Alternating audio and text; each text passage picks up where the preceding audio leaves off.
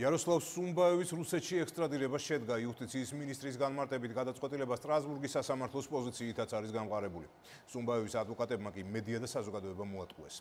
ასტრახანის მკვიდრი ქართველმა სამართალდამცველებმა გასულ წელს თბილისში ცეცხლსასროლი იარაღის უკანონოდ შეძენისა და ყალბი პასპორტის გამოყენების ბრალდებით დააკავეს. რუსეთში კი მას ჰაკერობასა და თაღლითობაში ადანაშაულებენ. 2019 წლის 6 სექტემბერს სასამართლომ მორიგე მოსამართლემ გადაწყვიტა მოცემულ ვითარებაში სასამართლოს 39 რეგლამენტის თანახმად არ მიუთითოს საქართველოს მთავრობას იმ დროებით ღონისძიებაზე, რომელსაც ითხოვთ. მაშასადამე სასამართლო წინ არ აღუდგება განცხადებლის ექსტრადირებას. ეს ადამიანის უფლებათა ევროპული სასამართლოს 6 სექტემბრის გადაწყვეტილება. სტრასბურგის მოსამართლეს საქართველოში დაკავებული რუსი ჰაკერის იაროსლავ სუმბაევის ადვოკატს ამ შინაარსის წერილს უგზავნის, რაც იმას ნიშნავს, რომ სოსო ბარათაშვილის სარჩელი, რომელიც ექსტრადირების პროცესის შეჩერებას ითხოვდა, არ დაკმაყოფილდა. შესაბამისად, მიმდინარე წლის 30 სექტემბერს იუსტიციის მინისტრმა თია წულუკიანმა რუსი ჰაკერის რუსეთში ექსტრადირების ბრძანება გასცა. ამას წინ უძღოდა საქართველოს სასამართლოს 2 ინსტანციის გადაწყვეტილება, რომლებმაც სუმბაევის ექსტრადირება დასაშვებად ცნეს. დღეს იაროსლავ სუმბაევი ლარსის სასაზღვრო გამშვები პუნქტიდან რუსეთის მხარეს გადასცეს.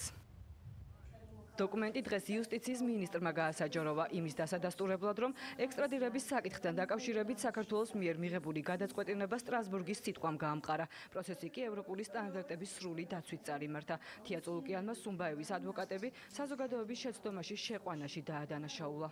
რაკი ადვოკატებმა გადაწყვიტეს, რომ საზოგადოება შეიყვანონ შეცდომაში, რატომ არ უნდა გამოვიცხოთ, რომ მათ პატიმარსაც კი არ აუხსნეს, რომ სტრასბურგში რეალურად მისი საჩივარი ექსტრადიციის შეჩერების შესახებ მარცხით დასრულდა, რომელი ქვეყნის მოქალაქეც, მათ შორის რუსეთის ფედერაციის მოქალაქეც არ უნდა იყოს პოტენციური დამნაშავე, საქართველო არ არის დამნაშავეების თავშესაფარი. საპასუხო დღეს რუსი ჰაკერის უფლებადამცველმა და სტრასბურგის სასამართლოს წერილის მთავარმა ადრესატმა სოსო ბარათაშვილმა მორიგი დოკუმენტი გაასაჯაროვა, რომელიც როგორც თავად ამბობს, ადამიანის უფლებათა ევროპული სასამართლოდან 15 ოქტომბერს მიიღო. ადვოკატის მიერ გავრცელებულ წერილში წერია, რომ იაროსლავ სუმბაევის საქმის განხილვა ევროპელმა მოსამართლემ გადაწყვიტა. თუმცა ადვოკატის მიერვე გასაჯაროებულ ამავე დოკუმენტში წერია, რომ უცვლელი დარჩა 6 სექტემბრის გადაწყვეტილება, რომელიც რუსი ჰაკერის ექსტრადირებას ეთანხმებოდა. სასამართლოს გადაწყვეტილება, რომელიც თქვენ გეცნობათ 2019 წლის 6 სექტემბერს ძალაში რჩება. შესაბამისად, სასამართლო წინ არ აღუდგება აპლიკანტის ექსტრადიციას. თქვენი არსებითი სარჩელი განიხილება უმოკლეს ხანში და თქვენ დროულად გეცნობებათ სასამართლოს მიერ მიღებული ნებისმიერი გადაწყვეტილება.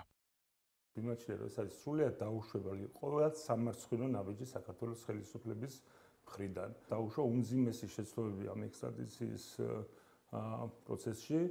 გაწირა ეს ადამიანი ფაქტიურად წამებისათვის. აღმოჩნდა, რომ ადვოკატი სოსო ბარათაშვილი იუსტიციის მინისტრს ტყუილში უსაფუძვლოდ ადანაშაულებს, რაზეც მორიგი განმარტება გაკეთდა იუსტიციის სამინისტროში. რეალურად, როდესაც ევროპულმა სასამართლომ ეს გადაწყვეტილება მიიღო, მან, რა თქმა უნდა, შეაფასა როგორც არასათანადო მოპყრობის, ისე წამების შესაძლო რისკები რუსეთში და ჩათვალა, რომ არ არსებობდა ექსტრადიციის შემაფერხებელი რაიმე გარემოება. გახმაურებულ საქმეს შეფასებები მოჰყვა საკანონმდებლო ორგანოშიც.